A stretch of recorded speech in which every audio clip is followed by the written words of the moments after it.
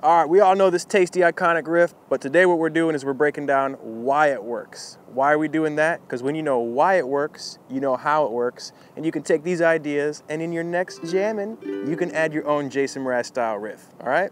So what we're gonna do is we're gonna jump in and break it down real quick before we get started. If you like this kind of content, new ukulele tutorials every single Wednesday and Saturday. Smash that subscribe button.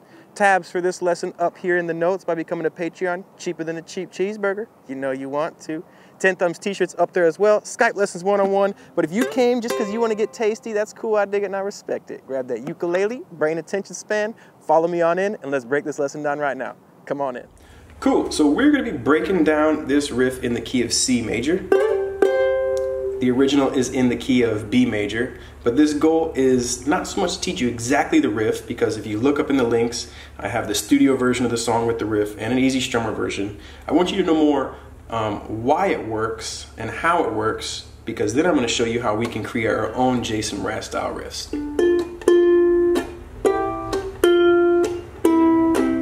Okay, so what we're going to do is the first piece, well, let's listen to the riff one time.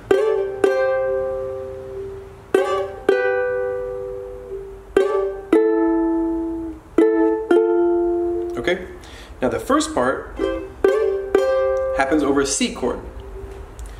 If you make a bar shape based on this A major chord, you get 5, 4, 3, 3.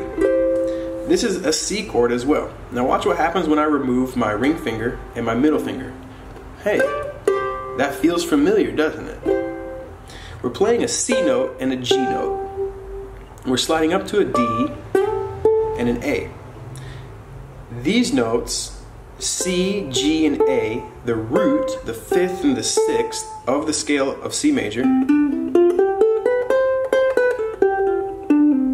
all are going to sound great and relatively neutral over your C chord, but you can also think about it as just a little bit of movement, but resolving within the chord. So we're doing something called chord tones. And what a chord tone is, it's a tone in the chord. So that riff is going to stick or harmonize really well with your C chord. The next piece goes, which means it starts off the same. Repetition is good, everyone. Repetition with these ideas is really good. But it's going to finish 2 and 3. Well, why is that? Because it finishes on a G chord. So what we've done is we've taken this same repetition, but this time we're finishing with a B note and a G note, which are both part of the G chord, right?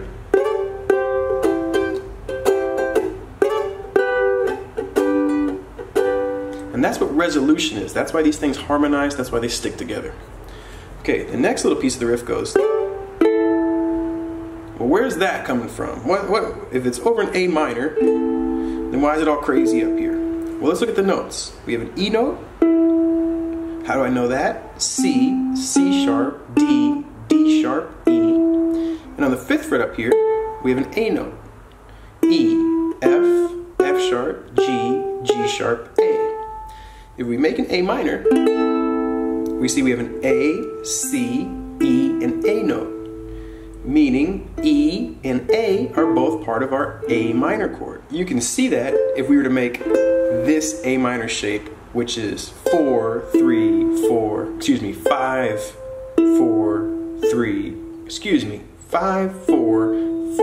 3. This is an A minor, and that's how we see that, okay? Now, last bit of the riff goes, what's going on there? We're holding on to our A note, but we're moving our E up to an F. And this part of the riff resolves over the F chord, which has both an F note and an A note, folks. So, we're just playing 2 chords, our chord tones in the key of F. So we got 2 things going on here. We have repetition, and we have chord tones. Boom, C. Boom, G, E. We get away from the repetition a little bit, a little variety is good, into our F chord. So that's why that fits seamlessly over a C, G, A minor, F. Okay? So let's take a look at a progression that goes.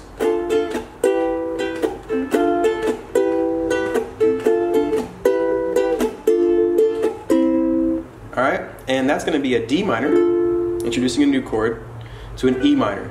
Down, up, mute, up, down. Down, up, mute, up, down. Down, up, mute, up, down. Down, up, mute, up, down. Okay, that'll happen 3 times.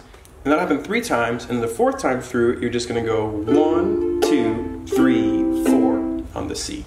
So let's look at the chord progression really quick. Down, up, mute, up, down. Down, up, mute, up, down. Down, up, mute, up, down. Down, down, down, down. Down, up, mute, up, down. And let's say this is a song that I have. I really, really like it, but I want to add a riff at the beginning of it to give it a little more life and make it a little more memorable. This is what I came up with.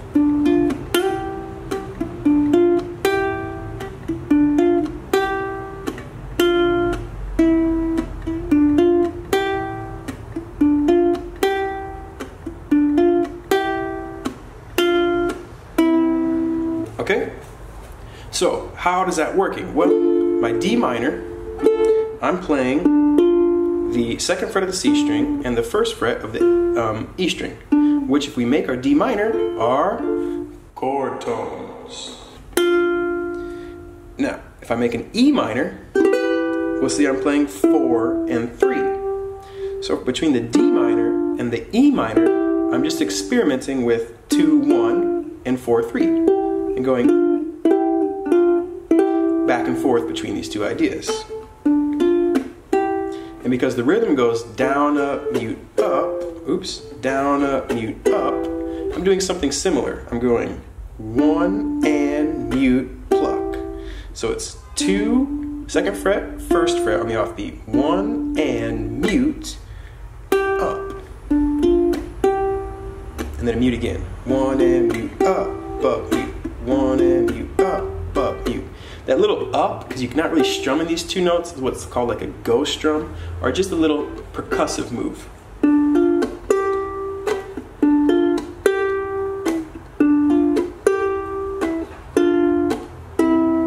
So we get the end, D minor. I'm going to just pluck them both, mute, remove them both, pluck, mute. Because C and E come from our chord tones of our C chord. So we've taken this and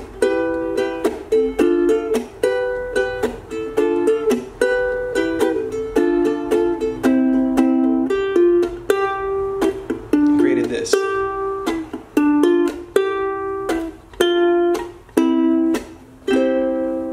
Alright, so that's how and why the Jason Mraz riff works, and how you can take your own chord progressions and create Jason Mraz style riffs using chord tones, okay? 10thumbspro.com. Think about that t-shirt. Think about becoming a Patreon. Printable tabs up here that are going to go more in depth with this. New ukulele every single Wednesday and Saturday. Subscribe and learn. Until next time, keep on rocking, keep on rolling. We love you here, and it's a pleasure to teach you how to play ukulele. Take care, everybody. Love, peace, and chicken grease. Money in the bank. Cool, so that was it. Now you have the power in your fingertips. You can make the riffs, you can make the hits, and you can make the $1 million. All right, until next time, keep on rocking and rolling, keep on loving life, keep on playing ukulele, and if you know whose ukulele this is, leave a comment below. A friend of mine, maybe a friend of yours. Rock and roll, dudes. Take care.